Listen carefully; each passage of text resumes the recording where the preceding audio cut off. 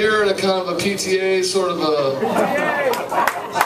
configuration that it would be okay if I talked a little bit about where the songs come from and things like that. Is that cool? Yeah. All right, well, I'm going to do a song now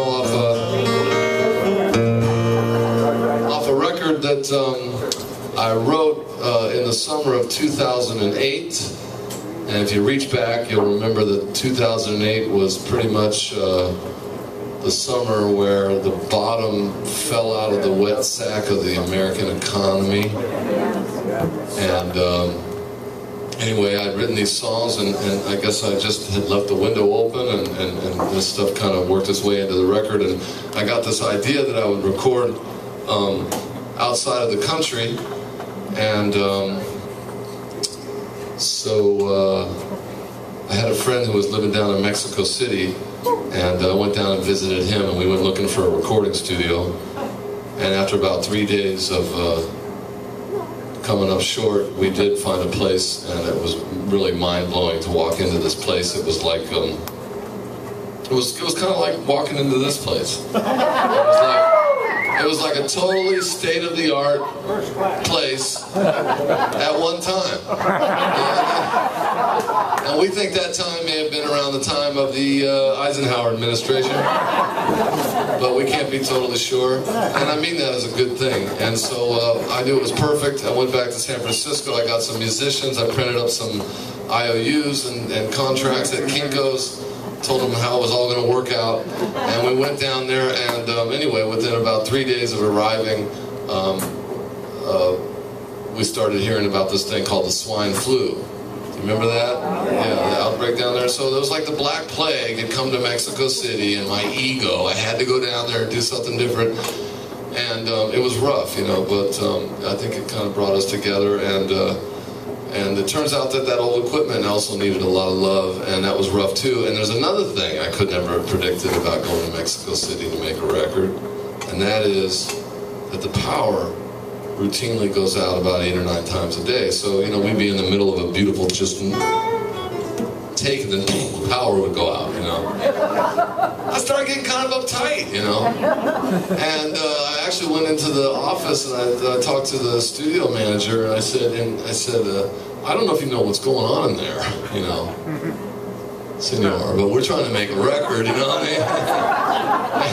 And the power keeps going out, you know. It's kind of hard, he goes. And right then, you know, of course, the power just comes back on. He says, he's back on now.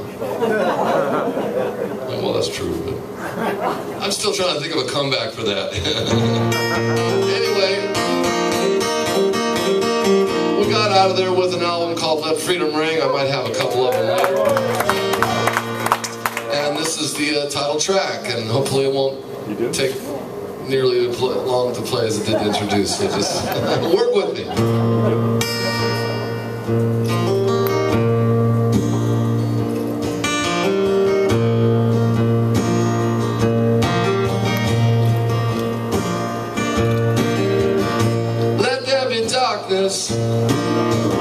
Let there be light as the hawk cripples the dove.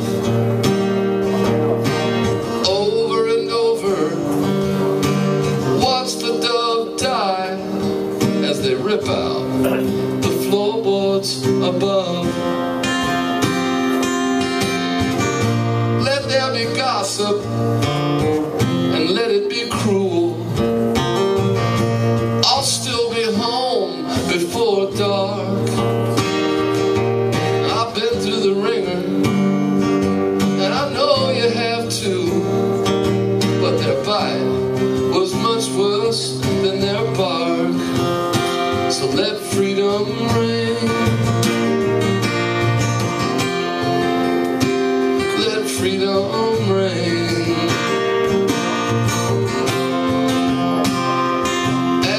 Rivers rise up over the banks, and there's nowhere a poor boy can hide.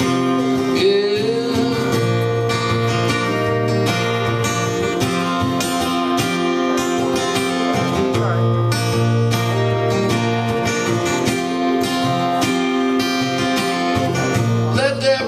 markets and let them run wild as the Sisters of Mercy just laugh. And all the lost brothers can drink themselves blind while good fortune breaks hard work in half.